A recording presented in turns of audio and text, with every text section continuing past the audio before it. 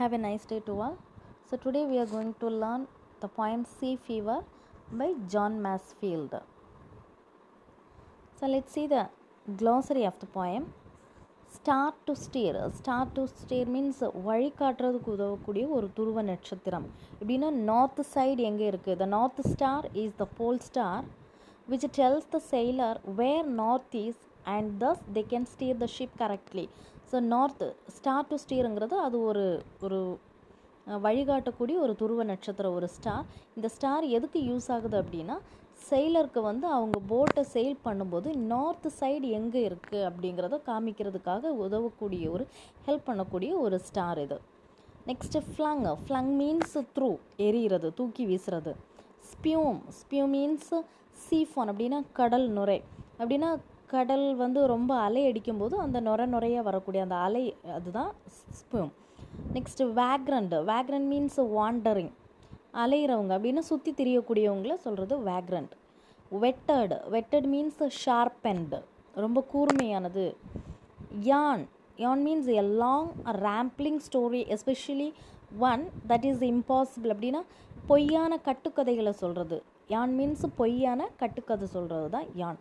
Flurried means worried.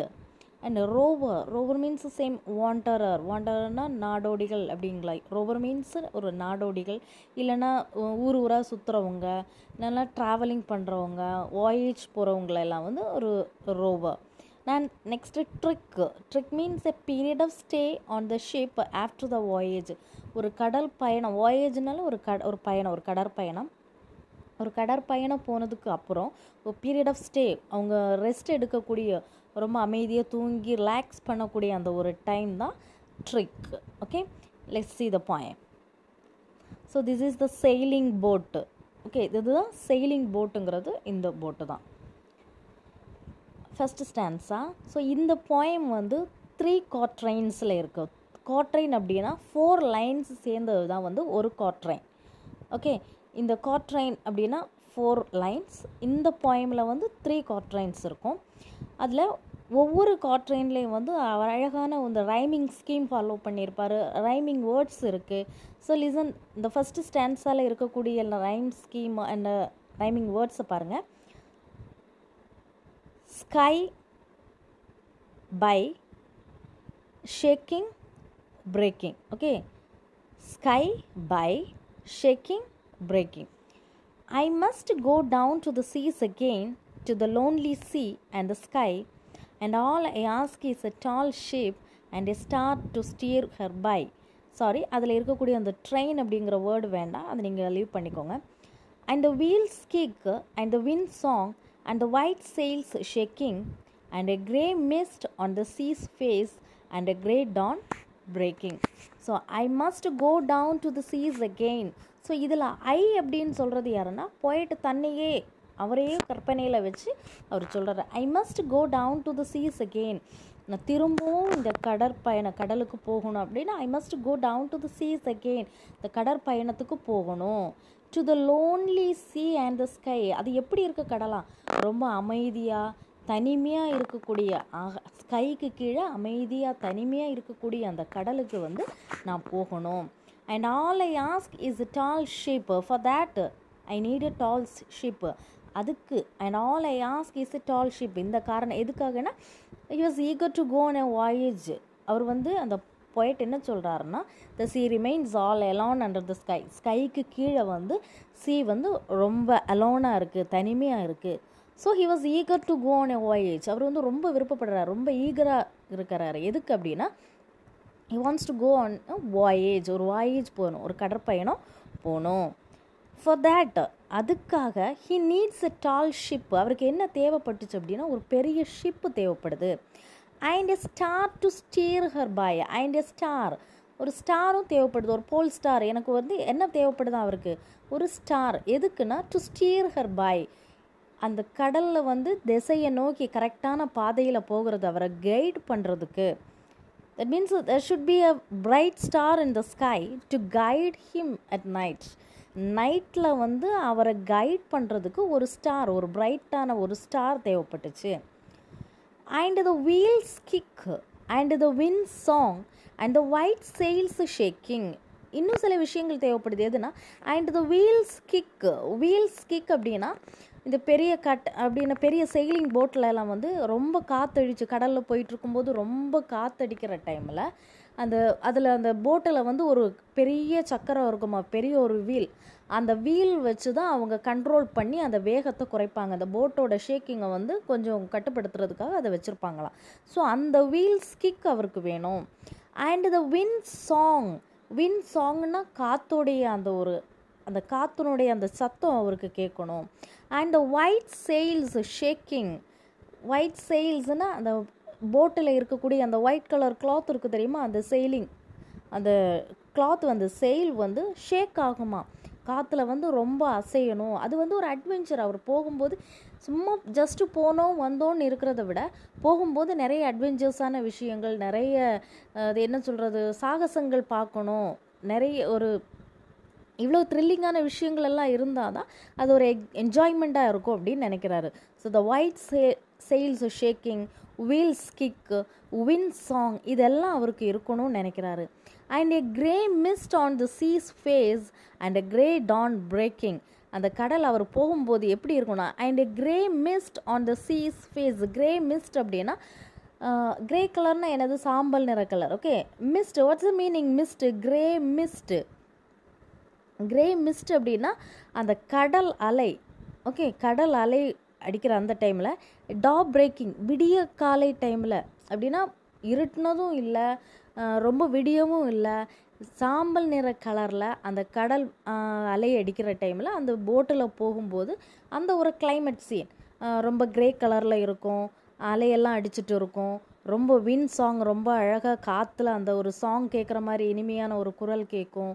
அந்த டைமில் அந்த ஒயிட் கலர் க்ளோத் அசைஞ்சிட்டே இருக்கும், அந்த வீல்ஸ் கிக், அந்த வீல் சுற்றுறது, இதெல்லாம் வந்து இருக்கும்போது தான் அவருக்கு வந்து ஒரு அட்வென்ச்சரஸ், அதை பார்க்குறதுக்கும் அந்த அந்த வாயேஜி அவருக்கு ரொம்ப இன்ட்ரெஸ்டிங்காக இருக்கும் அப்படின்னு யோசிக்கிறாரு. ஓகே, இதுதான் அவர் கேட்குற ஃபஸ்ட் விஷயங்கள், ஃபஸ்ட் ஸ்டான்ஸால்.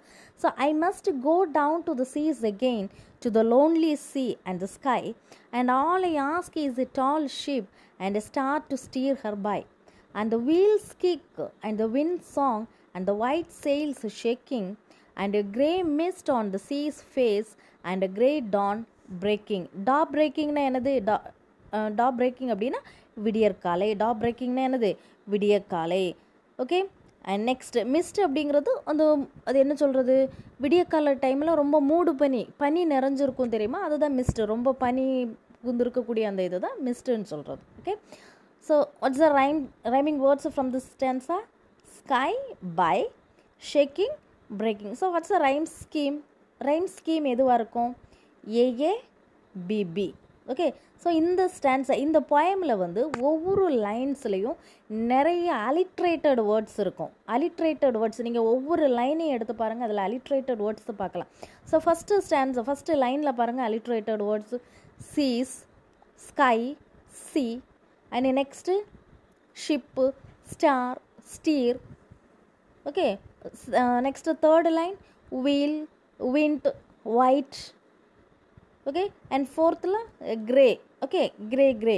ஸோ இதெல்லாம் வந்து alliterated words.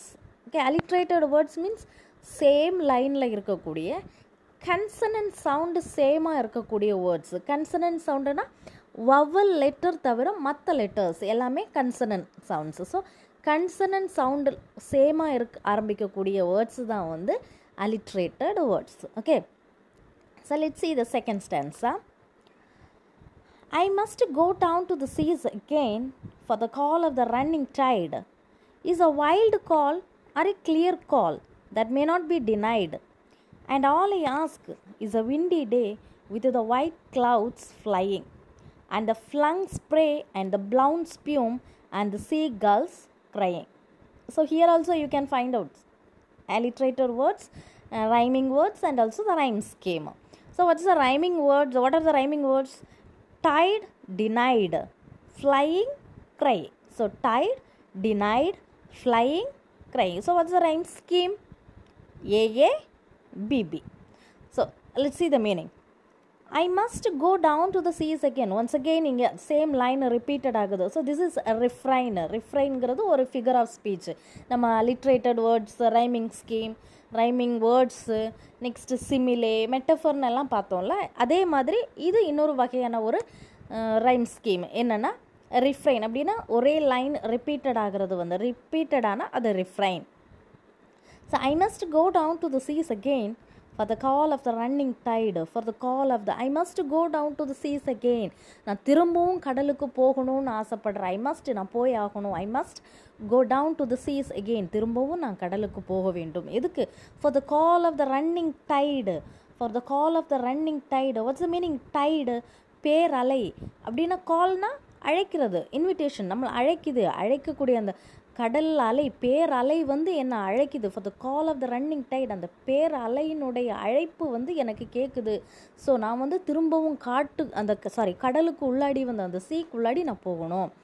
Is a wild call or a clear call that may not be denied. அந்த கால் வந்து என்ன ரன்னிங் டைடோடைய அந்த கால், அது இஸ் அ வைல்டு கால். அது ஒரு வைல்டு காலாக இருக்கலாம். அப்படின்னா ஒரு an uncontrollable invitation. Wild called an uncontrollable அப்படின்னா ஒரு கட்டுப்பாடே இல்லாத ஒரு அழைப்பாக இருக்கலாம். ஆர் கிளியர் கால். கிளியர் கால்னால் தெளிவாக கேட்கக்கூடிய ஒரு காலை கூட இருக்கலாம். Like clear call means what? The call which is quite clear to me. ரொம்ப கிளியராக எனக்கு கேட்குது அப்படிங்கிறது தான் கிளியர் கால். ஒருவேளை அந்த கால் வந்து எனக்கு அன்கண்ட்ரோலபிளாக இருக்கலாம், இல்லைன்னா கிளியராக கேட்கக்கூடிய ஒரு அழைப்பாக இருக்கலாம். அது வந்து ஒரு விஷயமே கிடையாது. That may not be denied. So I can't ignore it. May not be டினைட்னு என்னது? இதை வந்து நான் இக்னோர் பண்ண முடியாது. அந்த அழைப்பை வந்து என்னால் இக்னோர் பண்ண முடியாது. That may not be denied. என்னால் இக்னோர் பண்ண முடியாத ஒரு அழைப்பு அது. And all I ask is a windy day. So எனக்கு தேவைப்படுறது எல்லாம், நான் வந்து கடலுக்கு போகணும். ஸோ அதுக்காக எனக்கு தேவைப்படுறது எல்லாம் என்ன அப்படின்னா, and all I ask is a windy day with the white clouds flying, with the white clouds flying and the ஃப்ளங் spray and the ப்ளவுன் ஸ்பியூம் and the sea girls crying. எனக்கு தேவையானதெல்லாம் ஒரு விண்டி டே. விண்டி டேன்னா என்னது? வாட்ஸ் த மீனிங் விண்டி டே அப்படின்னா ரொம்ப காற்று அதிகமாக வீசக்கூடிய ஒரு விண்டி டே. அப்படின்னா ஒரு பகல் பொழுது, ரொம்ப பகலாக இருக்கணும், மழையெல்லாம் பெய்யக்கூடாது, ரொம்ப டேயாக இருக்கணும், டே டைமாக இருக்கணும், வெளிச்சமாக இருக்கணும். அதே நேரம் நல்லா காற்றடிக்கணும். With the white clouds flying, மேலே என்ன பறக்கணுமா? White clouds. What's the meaning white clouds? வெண்மேகங்கள் வந்து பறக்கணும். வெண்மேகங்களெல்லாம் பறந்துட்டுருக்கணும். And the ஃப்ளங் spray and the ப்ளவுன் ஸ்பியூம். ஃப்ளங் spray, what's the meaning ஃப்ளங்? ஃப்ளங் means the past tense of flying. அப்படின்னா த்ரோ வைலண்ட்லி, ரொம்ப தூக்கி எறியக்கூடியது, அதுதான் ஃப்ளங் ஸ்ப்ரே. அப்படின்னா அந்த சாரல் காற்றினுடைய ரொம்ப அதிகமான காற்று அடிக்கும்போது அந்த கடல் அலை வந்து அவர் மேலே தூக்கி அடிக்கணுமா. அவர் சொல்கிறார், காற்றினுடைய அந்த வேகத்தினால கடல் அலை வந்து என் மேலே அப்படி தூக்கி வீசணும். ஃப்ளங் spray and ப்ளவுன் ஸ்பியூம். What's the meaning ஸ்பியூம்? ஸ்பியூம் அப்படின்னா கடல் நுரை. அந்த கடலினுடைய அந்த நுரையை சொல்லுவேன் தூக்கி வீசணும். அவருக்கு மேலே வந்து அந்த கடல் நுரையை வந்து அப்படி தூக்கி வீசணும். Blown ஸ்பியூம் and sea girls crying. And sea girls means ஒரு விதமான ஒரு சீ birds, some kind of sea birds, that is sea girls. Okay, அந்த சீ கேர்ள்ஸ் எல்லாம் அழுகிற சத்தம், அப்படின்னா சத்தம் போடுறது எனக்கு கேட்கணும். இப்படிப்பட்ட ஒரு கிளைமேட்டில் தான் கடலுக்கு நான் போகணும். ஸோ நான் கடலுக்கு போகணும் ஆசைப்பட்றேன். இந்த கடலுக்கு போகும்போது எனக்கு இந்த மாதிரி விஷயங்கள் இருக்கணும். ஒரு பெரிய ஷிப்பு வேணும், வீல்ஸ் கிக்கு வேணும், வின்ஸ் க்ரையிங், இந்த வின் சாங் கேட்கணும், அண்டு சீ கேர்ள்ஸ் எல்லாம் பறக்கணும். ஓகே, ரொம்ப அதிகமான காற்று அடிக்கணும். காற்று, அந்த கடல் நுரைகள், அந்த ஸ்பியூம், அந்த கடல் நுரையெல்லாம் வந்து என் மேலே தெளிக்கணும். காற்றினுடைய வேகத்தில் வந்து அந்த சீ அலைகள் வந்து, கடல் அலைகள் வந்து என் மேலே படணும். ஸோ இப்படியெல்லாம் இருக்கணும் அப்படின்னு அவர் ஆசைப்படுறாரு. So I must go down to the cheese again for the call of the running tide is a wild call or a clear call that may not be denied. And all I ask is a windy day with the white clouds flying and the flung spray and the blown spume and the seagulls cry. So let's see the third stanza. I must go down to the seas again, to the vagrant gypsy life, to the Gulf's way and the whale's way, where the wind's like a whetted knife. And all I ask is a merry yarn from a laughing fellow rover, and quiet sleep and a sweet dream when the long trick's over. I must go down to the seas again. திரும்பவும் அதே விஷயத்தை சொல்கிறாரு, எனக்கு கடலுக்கு போகணும். To the vagrant gypsy life, எதுக்கு கடலுக்கு அந்த I must go down to the cheese again to the vagrant gypsy life. எப்படிப்பட்ட லைஃபாக அந்த கடலுக்கு போகிறது வந்து எப்படிப்பட்ட லைஃபாக இருக்கும்னா ஜிப்சி லைஃப். ஜிப்சின்னா யாருன்னா நாடோடிகள் தான் ஜிப்சின்னு சொல்லுவாங்க. ஸோ அந்த நாடோடிகள் வேக்ரண்ட் அப்படின்னா அலைஞ்சு திரியக்கூடிய அந்த நாடோடிகள் மாதிரி நானும் வந்து இப்படியே ஊராக சுற்றணும், இப்படி ஒரு வாழ்க்கை, இப்படிப்பட்ட ஒரு லைஃப் எனக்கு வேணும், இப்படியே ஊராக சுற்றணும். To the culls way, culls, what is that culls? C culls, கடல் பறவைகள். அந்த கடல் பறவைகள் வந்து திசை தெரியாமல் பறக்குது இல்லை, அப்படியே நானும் திசை தெரியாமல் அப்படியே அந்த திசை பக்கமாக போகணும். And the Wales way, Wales திமிங்கலம், வேல்ஸ் போகிற அந்த வழி, அந்த மாதிரியான வழியிலே நானும் போகணும். வேர் த wins like a vetted knife, எப்படி வேர் த wins like a vetted knife. Vetted knife அப்படின்னா கூர்மையான கத்தி அப்படின்னா காற்று எந்த திசை என்ன இப்படியே போயிட்டுருக்கும்போது காற்று வந்து ஒரு கூர்மையாக வந்து என்னை தாக்கலாம், ஒரு கத்தி வச்சு என்னை தாக்கும்போது எப்படி எனக்கு ரொம்ப இதாகுதோ அதே மாதிரி அடிக்கிற காற்றுல எனக்கு அந்தளவு அஃபெக்ட் ஆகணும். அப்படிப்பட்ட ஒரு காற்றடிக்கிற ஒரு டைமில் நான் போகணும். And all I ask is a மெரி யான் ஃப்ரம் எ லாஃபிங் ஃபெல்லோ ரோவர். இதை தவிர எனக்கு என்ன தேவைன்னா, நான் இப்படி ஒரு வாயேஜ் போகும்போது எனக்கு மெரி யான் from a லாஃபிங் fellow rover. Marina ரொம்ப ஹாப்பியாக ஜாய்ஃபுல்லாக. யான் அப்படின்னா நம்ம ஏற்கனவே க்ளோசரியில் பார்த்தோம், ஒரு கட்டுக்கதை சொல்கிறது. ஓகே, யான்னா என்னது? A long rambling story. அப்படின்னா பொய்யான ஒரு இப்படி நடந்துச்சு அப்படி நடந்துச்சுன்னாலாம் பொய்யா கட்டுக்கதை சொல்கிறது. ஸோ இப்படி ஹாப்பியாக கட்டுக்கதையெல்லாம் சொல்லி என்னை சந்தோஷப்படுத்தக்கூடிய ஒரு ஃபெல்லோ ரோவர்னா என்ன மாதிரியே ஒரு செயலர், எனக்கு கம்பெனி கொடுக்கறதுக்கு ஒரு செயலர் வேணும். And quite sleep and sweet dream when the long tricks over. So எல்லாம் முடிஞ்சதுக்கப்புறம், வாயேஜ் எல்லாம் ஃபினிஷ் ஆனதுக்கப்புறம் நிம்மதியாக நான் தூங்கணும். அந்த தூக்கம் எப்படி இருக்கும்னா sweet dreams when the long tricks over. ரொம்ப ஒரு பெரிய லாங் ட்ரிப்பு முடித்ததுக்கு பிறகு ரிலாக்ஸாக நான் தூங்கணும். அதுவும் ட்ரீம்ஸ் வர்ற அளவுக்கு, கனவு வரக்கூடிய அளவுக்கு நான் நிம்மதியாக ரிலாக்ஸாக படுத்து தூங்கணும். ஸோ இப்படிப்பட்ட ஒரு வாயேஜ் எனக்கு வேணும். So can you identify the rhyming words? Life, knife, rover, over. So what's a rhyme scheme? AA BP. அந்த ரைமிங் வேர்ட்ஸ் ஃபினிஷ் ஆகுதில்ல, அந்த வேர்ட்ஸை வச்சு தான் நம்ம ரைமிங் ஸ்கீம் போடும். அப்படி தான் அப்போ ஏஏ பிபி. ஸோ இந்த லைன்ஸில் கூட நீங்கள் ஒவ்வொரு லைன்லேயும் நீங்கள் அலிட்ரேட்டட் வேர்ட்ஸை ஃபைண்ட் அவுட் பண்ணிக்கலாம். So last stanza, I must go down to the cheese again to the vagrant gypsy life, to the culls way and the Wales way, where the wins like a vetted knife. And all I ask is a மெரி யான் from a லாஃபிங் fellow rover, and quite sleep and a sweet dream when the long trick's over. So I think எல்லாருக்குமே இது புரிஞ்சிருக்கும்னு நினைக்கிறேன். So thank you for வாட்சிங் this video.